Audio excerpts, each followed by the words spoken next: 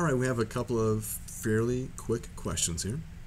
This first one says you want to be horizontal and passing through the order pair 16, negative 53. I'll think back to our review about graphing linear equations. If you're going to be horizontal, that means you're going to take on the form of y is equal to some number, right? It's a horizontal line.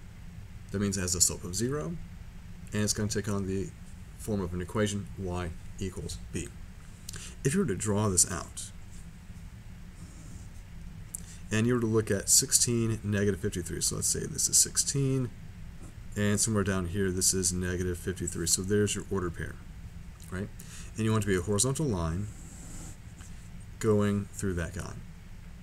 And again, we know that horizontal lines take on the form y equals. Well, what does y equal in this case? For this horizontal line, every single point on here has a y value of negative 53. And that's your equation. There was no slope to find or identify here. It was just a horizontal line. So it was y equals a number. Y equals negative 53. And look at the next one.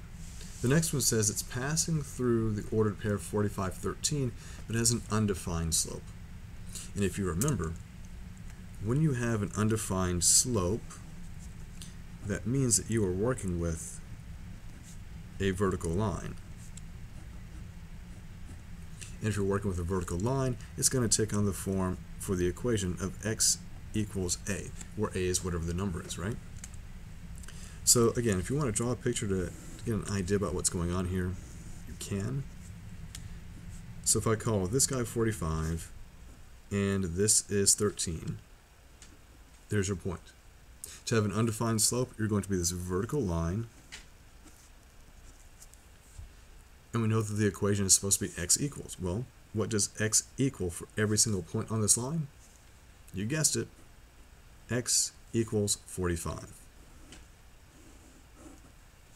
And that's all there is. Now, let's see what happens when we have a word problem. Stick around.